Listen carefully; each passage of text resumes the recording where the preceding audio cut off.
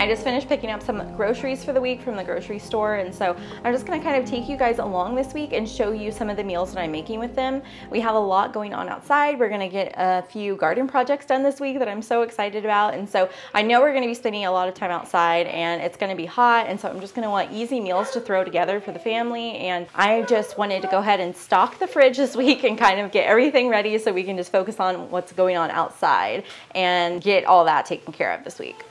So this week I picked up some pantry staples from Sprouts Farmers Market, which is just a health food grocery store, but they have pretty decent prices. And I picked up some Vidalia onions, organic tortilla chips. I picked up some chai tea because I love doing chai tea lattes, a few canned beans and tomatoes just to keep in the pantry. Olive tapenade just for snacking. I love olives, and then some salsa. And then I also picked up a few snacky items, which are these amazing little beef jerky sausages. They're called Dukes. They're amazing.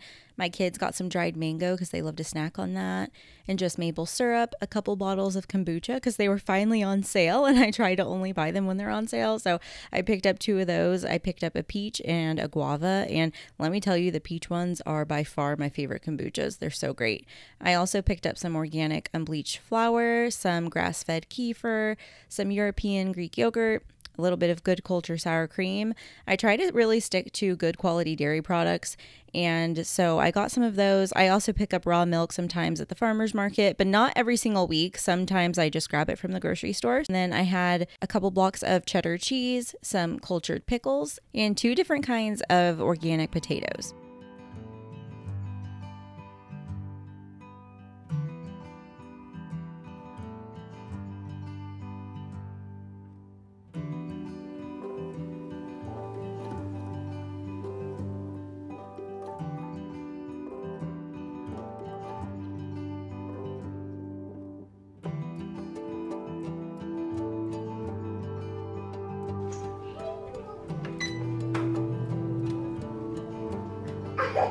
Okay, so today we're just having kind of a last minute dinner, and so I'm just using some of these organic russet potatoes that I bought from the store, and I'm gonna bake them really quickly in the air fryer, just on bake about 400, 425, and I'm gonna drizzle it with a whole bunch of avocado oil, and then I'm gonna sprinkle them at the end with some Celtic salt, and then I'm also gonna do something which I haven't done before, but my kids love Cajun fries from fast food places, which is really unhealthy. That's why I'm making them homemade. But I grabbed just a little bit of Cajun seasoning from the store, and at the end, after I bake all of those, I'm just gonna sprinkle a little bit of that seasoning on at the end.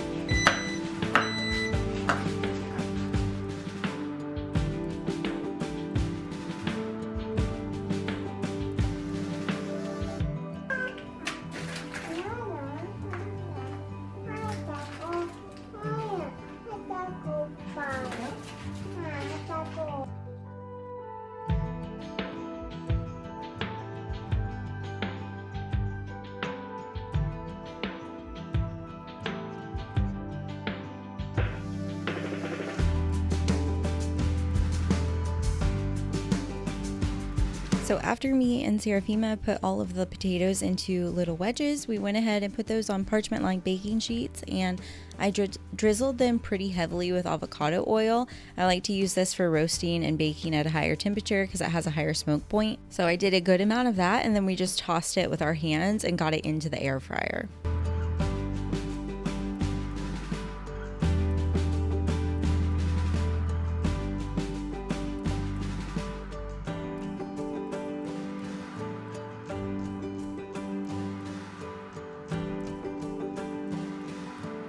We used quite a bit of potatoes for those 2 sheet pans, but I still have several potatoes left in this first bag of potatoes.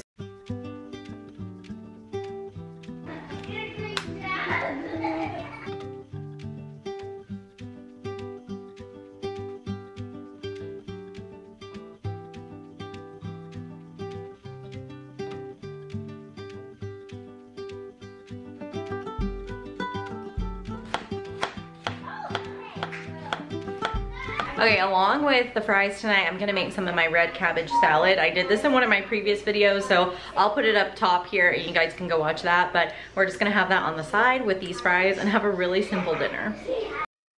I love how simple and affordable this meal was. It is literally just potatoes and cabbage, and it was so good. So my husband is from Pittsburgh, which I've talked about before, and up there they do these sandwiches on fresh, soft bread, and they do French fries on it and coleslaw. And we get this thing called a cheese sandwich, and they do it with cheese melted on the fries and the coleslaw, and this totally reminded me of it. And so I'm definitely gonna have to take some of my homemade bread that I make that's sourdough and make this with a little bit of cheese and then that cabbage slaw, because it was the same kind of thing as a Pittsburgh style sandwich. So we love this meal, definitely making it again, and I think I'm gonna make the sandwich variation. It was really tasty, and after they came out of the oven and were nice and crispy, I just sprinkled on a little bit of that Cajun seasoning and a little pinch of my regular salt too, and it just tasted so good. It was just like a restaurant but so much healthier, and we just served that to the kids with a little bit of organic ketchup, and I just ate mine on its own. It was so great and just a simple meal. So tonight we have church, and it's going to be right around dinner time. So what I'm going to do now is go ahead and get a big batch of chili made up. So I've got about 2 pounds of my grass-fed ground beef, and then I have this huge bucket of tomatoes and peppers that came out of the garden. And I've discovered lately that putting fresh tomatoes from my garden, the big heirloom ones, they make chili or even soups, but chili in particular, absolutely amazing. The juicy sweet tomatoes versus like a canned tomato just like change the entire dish. So I'm super excited to make chili with these tomatoes again. So I'm gonna do that, and I think I'm gonna put it in my Instant Pot so we can eat chili before we go to church, and then if any of the kids are still hungry after we come home from church, then they can have some more, and it can just sit on the counter on warm mode. I love doing that because then you can cook once and then just leave it throughout the day, and it just sits and gets better and better, and it stays the perfect temperature for serving. So anyone can just walk in the kitchen and grab another helping, and it just keeps everybody fed, everybody happy, and it's minimal effort.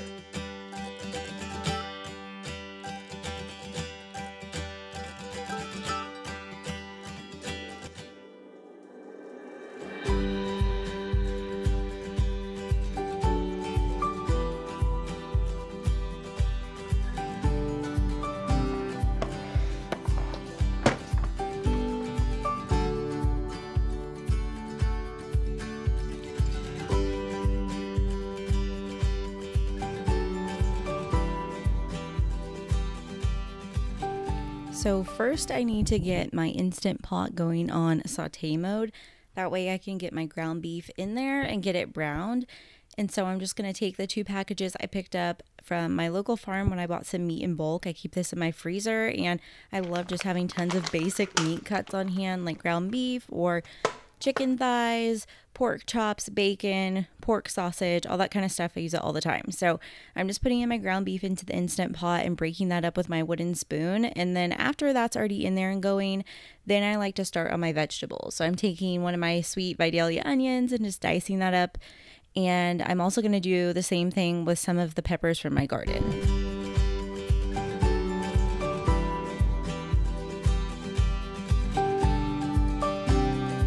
Here I'm using one of the beautiful little purple peppers from my garden. I love these. They have really thin skin and just like this beautiful purple flesh. Or purple skin too.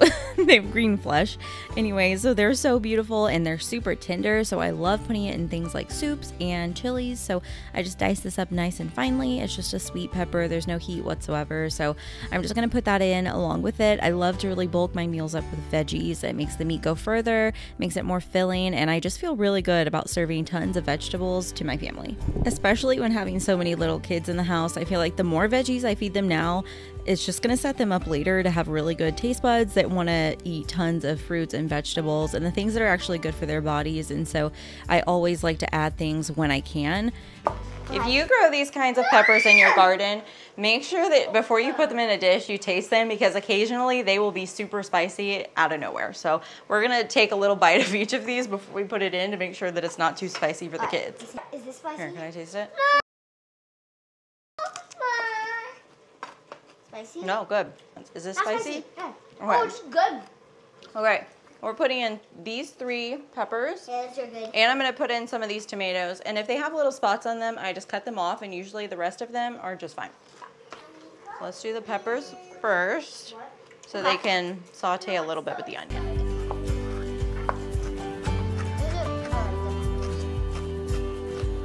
Oh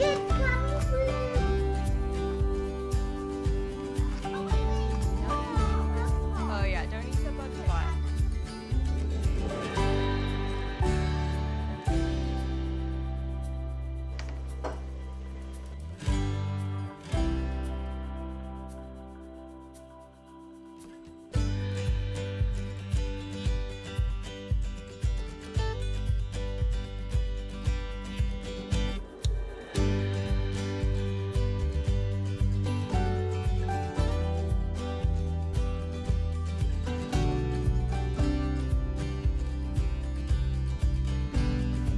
So now that I have all my onions and peppers sauteing in there, now I'm gonna go ahead and dice up my tomatoes, and I actually like to leave some of them really chunky and then some I'll do a little bit more fine, but I love having that big bite of juicy tomato in there. I'm also gonna put in 2 cans of organic red kidney beans, and then I forgot I have this crushed tomatoes in my pantry that's just gonna kind of work as tomato sauce, so I kind of have my diced tomatoes and tomato sauce. So I'm gonna put all this in along with plenty of spices, and I also like to do just a little bit of sugar or brown sugar to kind of balance out all the acidity from all the tomatoes.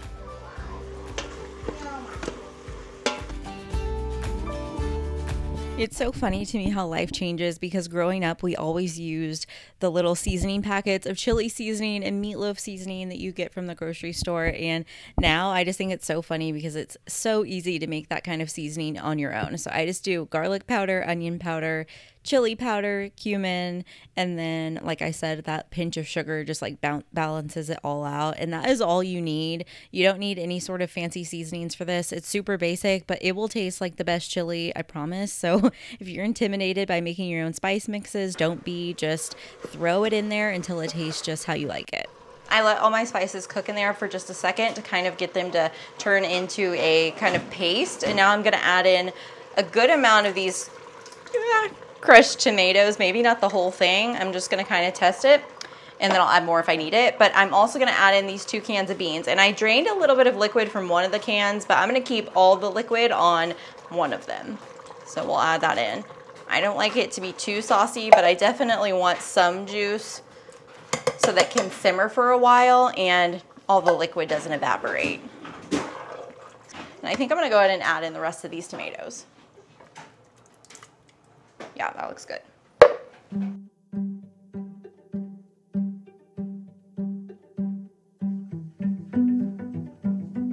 Okay, so now for my secret ingredient, I'm gonna add some of my raw turbinado sugar. Just maybe 1 or 2 tablespoons, not much, but the molasses hint that this has just brings this chili together. It makes it so different than any other chilies that are too savory. I love the balance this gives.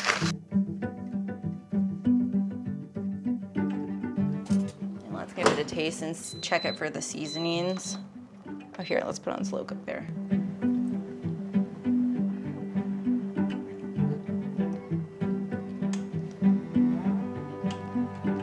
More salt, but other than that, we're good. So I'm gonna let this slow cook for a few hours, and then it'll be ready to go for dinner tonight.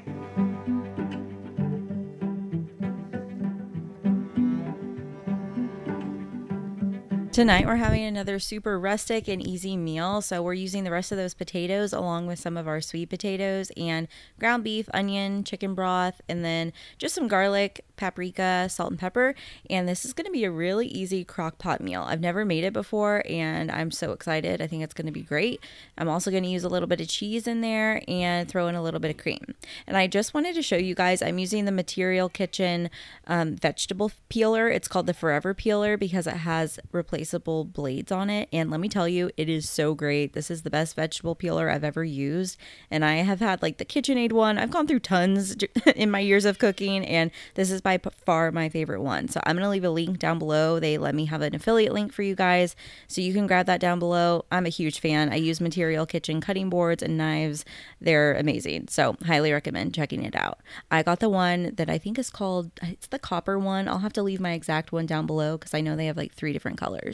So to get this dinner started, I'm just taking some of my ground beef and I'm putting that in my cast iron skillet and getting that browned, and then I'm going to work on peeling my potatoes. I've got yellow potatoes and I've got sweet potatoes. And I'm just going to peel the skins off of both of these because since they are going in the crock pot, you want to make sure that they can soften really easily. So I'm just going to peel those up, and then I have a whole block of cheese that I grated, which you could use just half of it. You don't even have to use a whole block, but I like to grate it all at once, and then I can put the rest of it in the fridge in a Tupperware or something if I don't need it all in the recipe.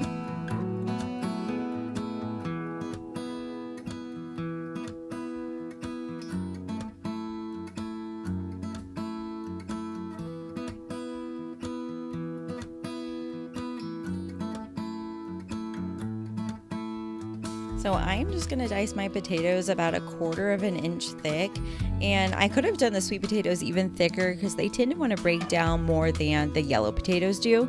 So you could do those a little thicker if you're using both, but if you're just using yellow potatoes or russet potatoes, you can do those a little thinner because they hold up pretty well in the crock pot.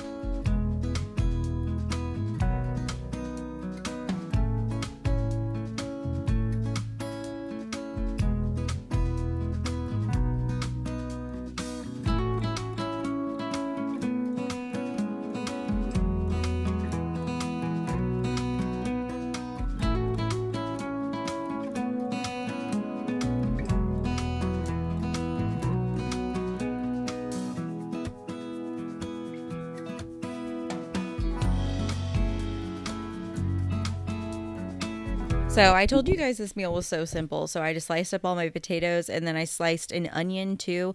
Not too thin, but not too thick. I just kind of did it a medium size. And then I'm going to make a little spice mix that I'm going to sprinkle over everything once it's kind of layered up in the crock pot. So I'm doing about, I think, 1 teaspoon of paprika, and then I'm going to do the same amount of garlic powder. And I'm going to have the recipe linked down below for you guys. And then I'm also going to put in some salt and some pepper, and I'm out of my Celtic sea salt. I have not been able to get my hands on it. It's been out of stock everywhere, so I'm using this one right now. It's the big flaky salt and it has a really good taste. So I'm just going to add that into the mix, mix it up, and then this will be sprinkled on top of our potatoes.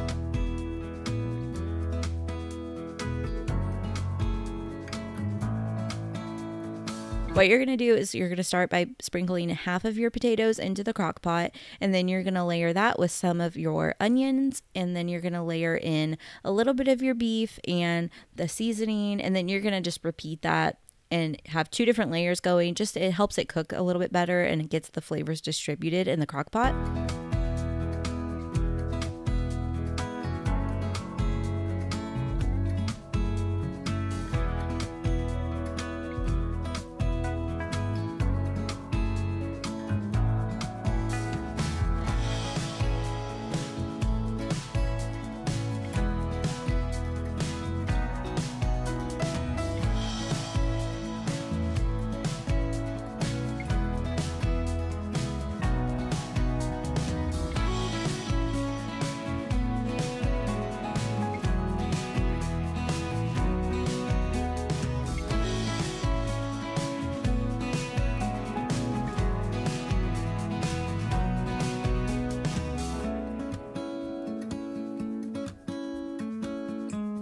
Once I layered everything up, I took my bottle of chicken broth and I just drizzled most of that over it. And then this is optional. I didn't follow the recipe, but I decided I wanted to put a little bit of milk in there just to help it be creamy. And it's as simple as that. So then I just put it in the slow cooker and I let it cook for a long time, and it was ready for dinner that night, and it was amazing. I really enjoyed this recipe and it was so easy. I'll definitely make it again for this fall.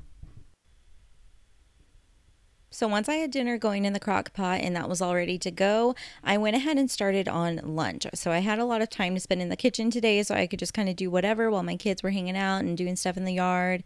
And so I went ahead and I took a butternut squash, and I'm so tired just from mom life, and I started peeling my butternut squash and then forgot what I was doing because I didn't even want to peel it. So I stopped peeling it then, and then I just scooped the seeds out and cubed it up because that's all I was trying to do. I just wasn't paying attention to what I was doing at the time. So you don't actually have to peel this. I peeled some of it and then just took the seeds out, and I'm just going to cube this up and get this onto my baking sheet and season it up with my garlic powder and my paprika, salt and pepper, just like I did for the sweet potatoes and potatoes in the crock pot. And so I'm going to do the same seasoning and I'm going to do a little bit of onion, and I'm going to get these in the air fryer and just do some really nice roasted butternut squash.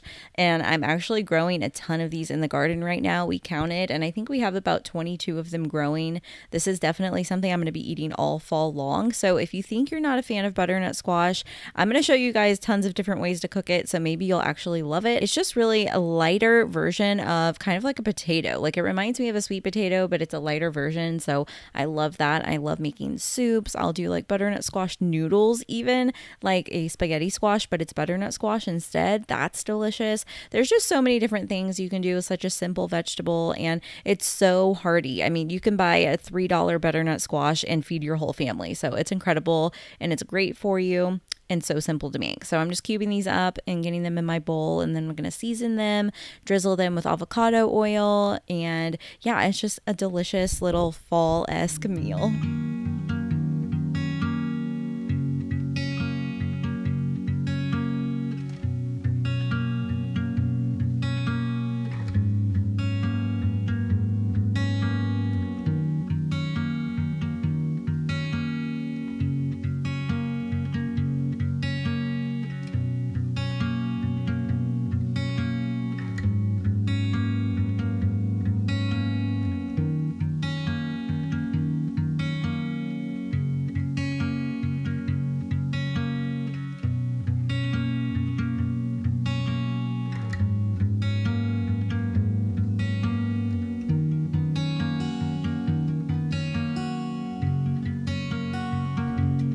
So this is just going to be a really easy sheet pan lunch today. So I'm going to use this pork bratwurst from the farm, and I'm going to put that on the baking sheet with that cubed up butternut squash.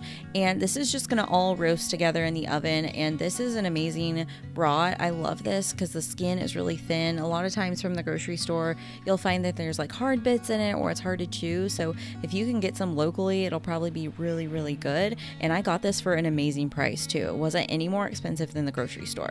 So I just put all of that butternut squash around there, and it's just going to roast together, and the juices from the bratwurst are going to kind of ooze out onto it and give it tons of like meaty flavor. And then I cut off the end of a bulb of garlic, and I'm drizzling that with avocado oil and sprinkling a little bit of salt on it, and it's going to make a roasted garlic paste that after it's done roasting, I can squeeze that roasted garlic out onto all these veggies, and it's just an amazing way to add that roasted garlic flavor without all the little bits that tend to get burned in the oven. So that's kind of a little trick.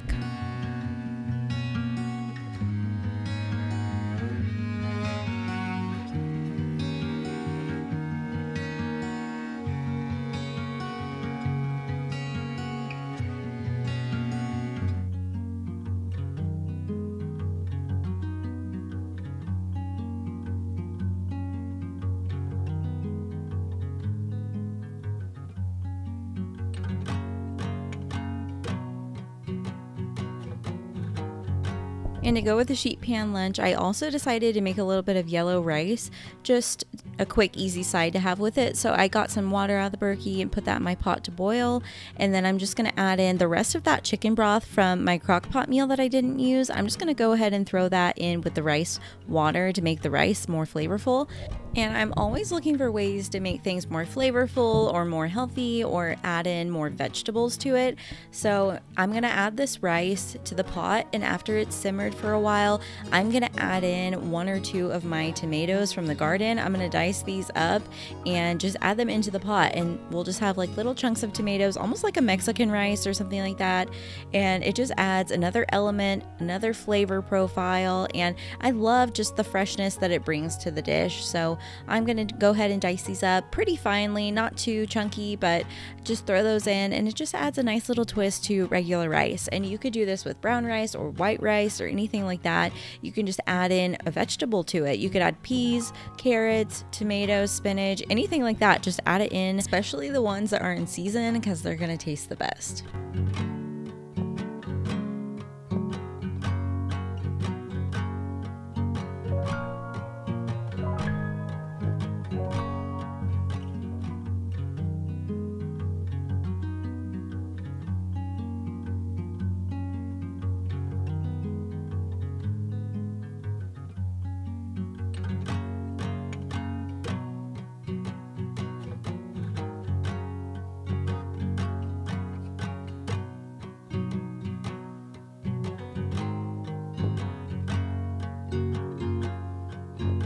Since I was just kind of batch cooking today, I decided that while my rice was going to finish cooking, that I was going to go ahead and use up some of our fresh tomatoes and make a pico de gallo salsa type of dish. And so I went ahead and I just rinsed up all my tomatoes and I chopped them pretty finely. I diced them up and then diced up an onion, and I'm just going to kind of make a makeshift salsa. And I didn't have any limes. I actually forgot, so I had to go to the grocery store after this and go pick it up. But this is definitely a great snack to have on hand, either with just organic tortilla chips, or I can put it on my scrambled eggs in the morning. I love just a big bowl of fresh salsa kept in the fridge. Will definitely go through it. So I went ahead and used about 6 big tomatoes. So this was quite a big batch. And for that amount, I just used 1 sweet onion, and that was good. So I'm just going to dice these up, and the more it sits in the fridge, the better tasting it gets. So this is a great thing to prep ahead of time.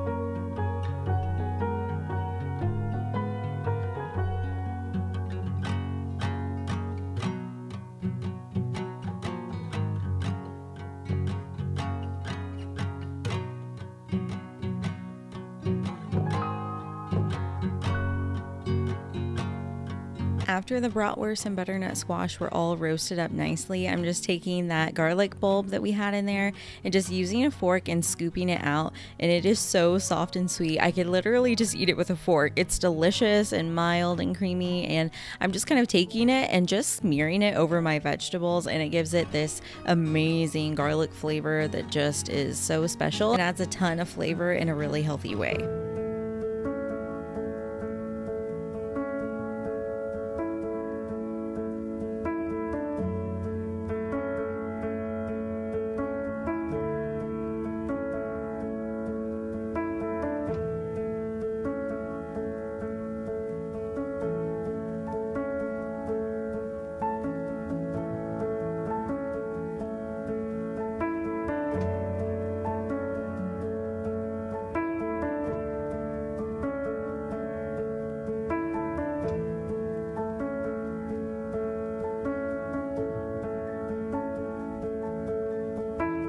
After lunch, I just finished seasoning up my pico de gallo with a little bit of cumin, some garlic powder, salt and pepper, and I just stirred that all up and left it to sit in the fridge. And it was a great afternoon snack and great for breakfast the next couple of days.